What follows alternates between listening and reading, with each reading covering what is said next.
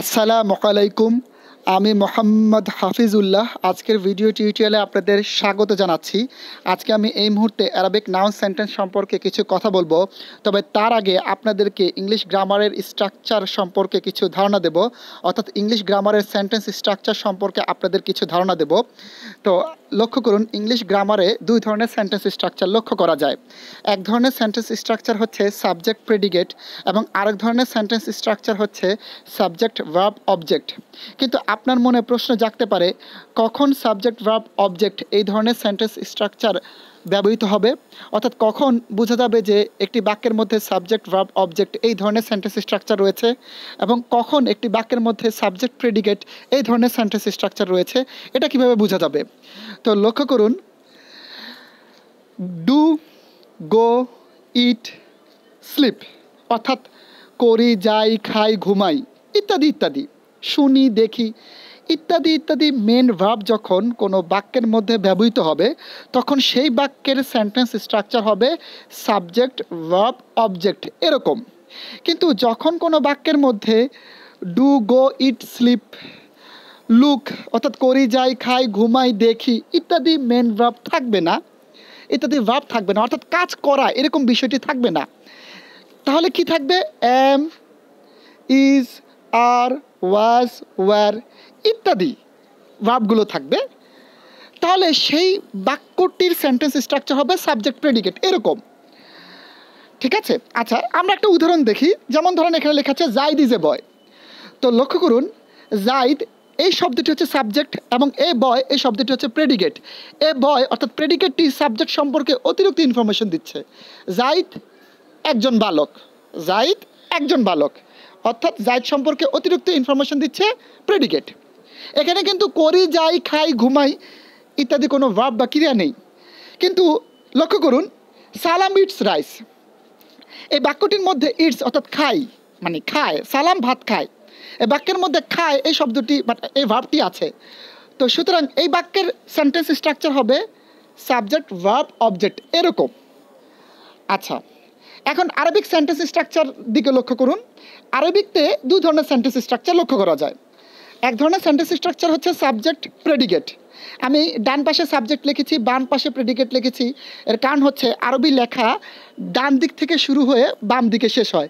এ কারণে আমি ডান দিকে সাবজেক্ট লিখেছি এবং ডান দিকে সাবজেক্ট লিখেছি এবং বাম দিকে প্রেডিকেট লিখেছি। আচ্ছা, আরবিতে আরেক ধরনের সেন্টেন্স স্ট্রাকচার লক্ষ্য করা যায়। সেটি হচ্ছে ভার্ব সাবজেক্ট অবজেক্ট, অর্থাৎ ভার্ব সবার আগে আসবে, তারপর সাবজেক্ট আসবে, তারপর অবজেক্ট আসবে। আচ্ছা, এখন লক্ষ্য করুন, যেমন এখানে একটা উদাহরণ দেওয়া আছে, জাইদ ইজ এ বয়। আমি এভাবে লিখেছি কারণ আমি বলেছিলাম যে আরবি লেখা ডান দিক থেকে শুরু হয়ে বাম দিকে শেষ হয়, এর কারণে আমি জাইদ ডান দিকে লিখেছি, তারপর ইজ এ বয় এভাবে লিখেছি। আচ্ছা, আরেকটা গুরুত্বপূর্ণ ইনফরমেশন আপনারা লক্ষ্য করুন, সেটা হচ্ছে আরবিতে এম ইজ আর এর জন্য কোনো শব্দ নেই। তো সুতরাং জাইদের স্থলে আরবিতে জাইদ লিখতে হবে এবং এ বয়ের স্থলে আরবিক ওয়ার্ড অর্থাৎ আরবির শব্দ লিখতে হবে। এই বয়ের জন্য যে আরবি শব্দটি রয়েছে সেই শব্দটি লিখতে হবে। আচ্ছা, তো জাইদ ইজ এ বয় এই ধরনের, অর্থাৎ জাইদ একজন বালক, এই ধরনের সেন্টেন্সকে আরবিতে বলা হবে নাউন সেন্টেন্স।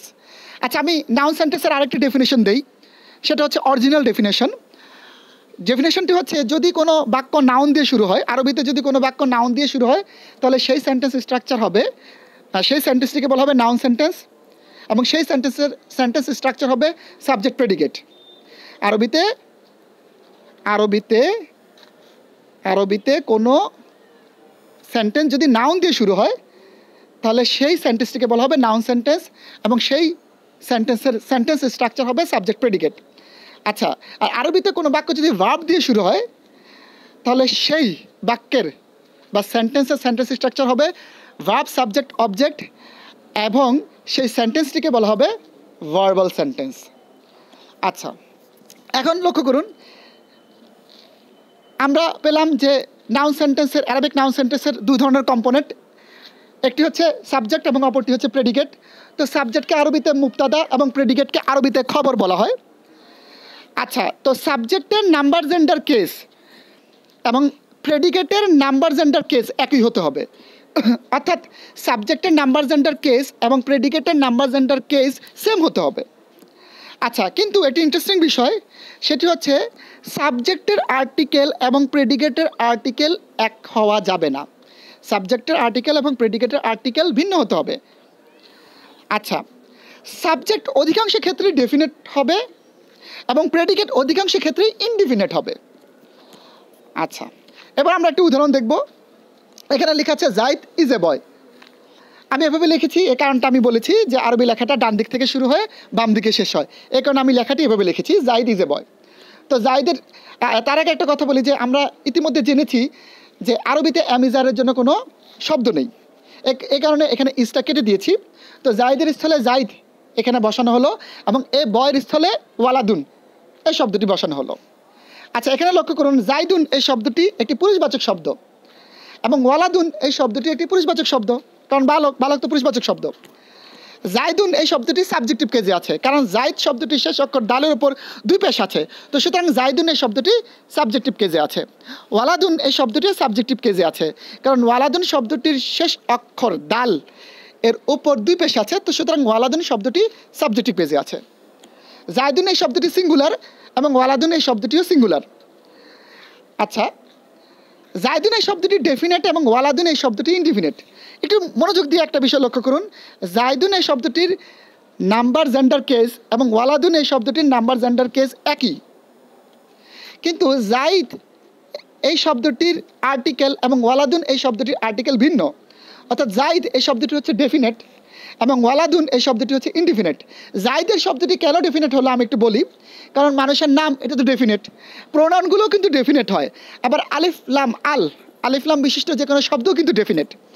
আচ্ছা, আর ওয়ালাদুন এই শব্দটি কেন ইনডিফিনিট, কারণ ওয়ালাদুন এই শব্দটির শুরুতে কোনো আলিফ লাম নেই এবং ওয়ালাদুন এই শব্দটির শেষ অক্ষর ডালের উপর দুই পেশ আছে, তো সুতরাং ওয়ালাদুন এই শব্দটি ইনডিফিনিট। আচ্ছা, এবার আমরা আরেকটি উদাহরণ দেখি।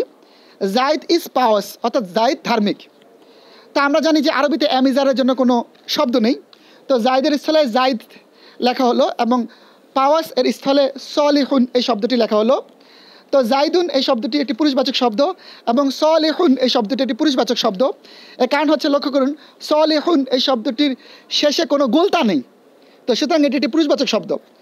জাইদুন এই শব্দটি সাবজেক্টিভ কেজে আছে, কী কারণে, কারণ জাইদ শব্দটি শেষ অক্ষর ডালের উপর দুই পেশ আছে, তো সুতরাং জাইদুন এই শব্দটি সাবজেক্টিভ কেজে আছে।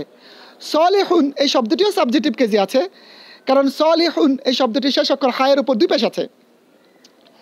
জাইদুন এই শব্দটি সিঙ্গুলার এবং সলিহুন এই শব্দটিও সিঙ্গুলার, কারণ সলিহুন এই শব্দটির শেষে কোনো উনা, আনি, আইনি, ইনা ইত্যাদি সাউন্ড নেই, তো সুতরাং সলিহুন এই শব্দটি সিঙ্গুলার। তো আমরা দেখতে পেলাম যে নাম্বার জেন্ডার কেস এই তিনও ক্ষেত্রে জাইদুন শব্দটির সাথে সলিহুন এই শব্দটি ম্যাচ করেছে। এবং আরেকটি ইন্টারেস্টিং বিষয় লক্ষ্য করুন, জাইদুন এই শব্দটি ডেফিনেট কারণ ব্যক্তির নাম এবং সলেহুন এই শব্দটি ইনডিফিনিট, কারণ সলেহুন এই শব্দটির শুরুতে কোনো আলিফ লাম নেই, তো সুতরাং এটি একটি সেন্টেন্স। আচ্ছা, এবার আরেকটি উদাহরণের দিকে লক্ষ্য করুন। Zaid is truthful. তা আমরা জানি যে আরবিতে অ্যামিজারের জন্য কোনো ভার্ব বা শব্দ নেই, তো জাইদের স্থলে আমরা জাইদ লিখলাম এবং ট্রুথফুলের স্থলে আমরা লিখলাম সাদিকুন। জাইদ সত্যবাদী। আচ্ছা, এখানে লক্ষ্য করুন, জাইদ শব্দটি একটি পুরুষবাচক শব্দ অর্থাৎ মেল ওয়ার্ড এবং সাদিকুন এই শব্দটি একটি পুরুষবাচক শব্দ। জাইদ শব্দটি সাবজেক্টিভ কেজে আছে, কারণ জাইদ শব্দটি শেষ অক্ষর ডালের উপর দুই পেশ আছে, তো সুতরাং জাইদ শব্দটি সাবজেক্টিভ কেজে আছে এবং সাদিকুন এই শব্দটি সাবজেক্টিভ কেজে আছে, কারণ সাদিকুন এই শব্দটি শেষ অক্ষর কফের উপর দুই পেশ আছে, তো সুতরাং সাদিকুন এই শব্দটি সাবজেক্টিভ কেজে আছে। জাইদের শব্দটি সিঙ্গুলার এবং সাদিকুন এই শব্দটিও সিঙ্গুলার, কারণ সাদিকুন এই শব্দটির শেষে কোনো উনা, আনি, আইনি, ইনা ইত্যাদি সাউন্ড নেই। তো আমরা লক্ষ্য করলাম যে নাম্বার জেন্ডার কেস এই তিনও ক্ষেত্রে জাইদ শব্দটি সাদিকুন শব্দটির সাথে ম্যাচ করেছে, অর্থাৎ জাইদ শব্দটির নাম্বার জেন্ডার কেস এবং সাদিকুন এই শব্দটির নাম্বার জেন্ডার কেস ম্যাচ করেছে। কিন্তু গুরুত্বপূর্ণ বিষয় লক্ষ্য করুন, জাইদ এই শব্দটি ডেফিনেট এবং সাদিকুন এই শব্দটি হচ্ছে ইনডিফিনিট, অর্থাৎ আর্টিকেল ম্যাচ করে নাই, তো সুতরাং জাইদ ইজ ট্রুথফুল, জাইদুন সাদিকুন এই শব্দটি হচ্ছে আরবিক নাউন সেন্টেন্স এবং জাইদ এই শব্দটি হচ্ছে মুবতাদা এবং সাদিকুন এই শব্দটি হচ্ছে খবর। এবার আরেকটি উদাহরণের দিকে লক্ষ্য করুন। এখানে লেখা আছে দ্য বয় ইজ পাউস। তো আমরা জানি যে এম ইজ আরের জন্য আরবিতে কোনো শব্দ নেই, তো এই কারণে এখানে ইজটা কেটে দেওয়া হলো। দ্য বয়ের স্থলে লেখা আছে আল ওয়ালাদু এবং পাউস এর স্থলে লেখা আছে সলিহুন। লক্ষ্য করুন, আল ওয়ালাদু এই শব্দটি মেল, কারণ বয় এটা তো একটা পুরুষবাচক শব্দ, এবং সলিহুন এই শব্দটিও মেল, কারণ সলিহুন এই শব্দটির শেষে কোনো গোলতা নেই। আল ওয়ালাদু এই শব্দটি সাবজেক্টিভ কেজে আছে, কারণ আল ওয়ালাদু এই শব্দটির শেষ অক্ষর দালের উপর এক পেশ আছে, সুতরাং এই শব্দটি সাবজেক্টিভ কেজে আছে। সলিহুন এই শব্দটি সাবজেক্টিভ কেজে আছে, কারণ সলিহুন এই শব্দটির শেষ অক্ষর হায়ের উপর দুই পেশ আছে, তো সুতরাং এই শব্দটিও সাবজেক্টিভ কেজে আছে। আল ওয়ালাদু এই শব্দটি সিঙ্গুলার, কারণ শেষে কোন আল ওয়ালাদু এই শব্দটি সিঙ্গুলার এবং সলিহুন এই শব্দটি সিঙ্গুলার। আল ওয়ালাদু এই শব্দটি কিন্তু ডেফিনেট। কীভাবে বুঝলাম ডেফিনেট? কারণ আল ওয়ালাদু, ওয়ালাদ শব্দটির শুরুতে একটি আল, ডেফিনেট আর্টিকেল আল যুক্ত আছে, তো সুতরাং আল ওয়ালাদু এই শব্দটি হচ্ছে ডেফিনেট। কিন্তু সলিহুন এই শব্দটি হচ্ছে ইনডিফিনেট, কারণ সলিহুন এই শব্দটির শুরুতে কোনো আলিফ লাম নেই, আল নেই। তো সুতরাং আমরা দেখলাম যে আল ওয়ালাদু সলিহুন এই অংশটুকু হচ্ছে আরবিক নাউন সেন্টেন্স, অর্থাৎ এটি একটি সেন্টেন্স। আল ওয়ালাদু এটি হচ্ছে মুবতাদা এবং সলিহুন এটি হচ্ছে খবর। আরেকটি উদাহরণের দিকে লক্ষ্য করুন। এখানে লেখা আছে দ্য গার্ল ইজ পাউস। আমরা জানি আরবিতে এম ইজ আর এর জন্য কোনো শব্দ নেই, এ কারণে ইজটা কেটে দেওয়া হলো। দ্য গার্ল এর স্থলে লেখা হলো আল বিন্তু এবং পাউসের স্থলে লেখা হলো সলিহাতুন। আচ্ছা, আল বিন্তু এই শব্দটি ফিমেল, কারণ দ্য গার্ল তো ফিমেল ওয়ার্ড, তাই না? আর সলিহাতুন এই শব্দটি হচ্ছে ফিমেল ওয়ার্ড, কারণ সলিহাতুন এই শব্দটি শেষে গোলতা আছে, তো সুতরাং এই শব্দটি হচ্ছে ফিমেল ওয়ার্ড। আল বিন্তু এই শব্দটি সাবজেক্টিভ কেজে আছে, কারণ আল বিন্তু এই শব্দটির শেষ অক্ষর তার উপর এক পেশ আছে, তো সুতরাং এই শব্দটি সাবজেক্টিভ কেজে আছে। সলিহাতুন এই শব্দটিও সাবজেক্টিভ কেজে আছে, কারণ সলিহাতুন এই শব্দটির শেষ অক্ষর গোলতা এর উপর দুই পেশ আছে, সাবজেক্টিভ কেজে আছে। আল বিন্তু এই শব্দটি সিঙ্গুলার এবং সলিহাতুন এই শব্দটিও সিঙ্গুলার। তো সুতরাং আমরা লক্ষ্য করলাম নাম্বার, জেন্ডার, কেস এই তিনও ক্ষেত্রে আল বিন্তু এই শব্দটি সলিহাতুন এই শব্দটির সাথে ম্যাচ করেছে। কিন্তু এখানে লক্ষ্য করুন, আল বিন্তু এই শব্দটি ডেফিনেট, কিন্তু সলিহাতুন এই শব্দটি হচ্ছে ইনডিফিনেট। আল বিন্তু এই শব্দটি ডেফিনেট কীভাবে বুঝলাম? কারণ আল বিন্তু এই শব্দটির শুরুতে একটি ডেফিনেট আর্টিকেল আল যুক্ত আছে, এই কারণে আল বিন্তু এই শব্দটি ডেফিনেট। আর সলিহাতুন এই শব্দটি হচ্ছে ইনডিফিনেট, কারণ এখানে শুরুতে সলিহাতুন এই শব্দটির শুরুতে কোনো আলিফ লাম আল যুক্ত নেই, তো সুতরাং এই শব্দটি হচ্ছে ইনডিফিনেট শব্দ। তো সুতরাং আমরা বলতে পারি আল বিন্তু সলিহাতুন এই অংশটুকু হচ্ছে আরবিক নাউন সেন্টেন্স, এর ইংলিশ ট্রান্সলেশন হচ্ছে দ্য গার্ল ইজ পাউস। জাযাকাল্লাহ।